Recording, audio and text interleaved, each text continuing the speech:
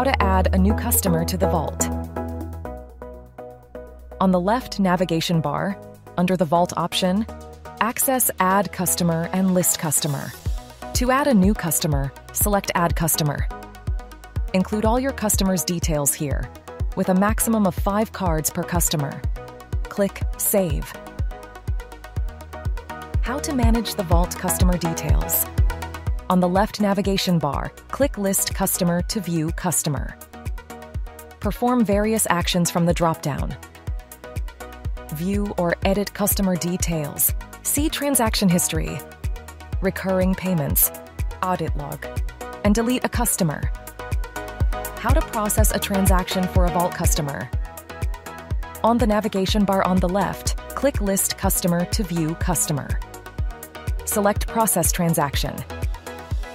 All saved details will automatically appear. Make any necessary changes and click Process to finalize the transaction.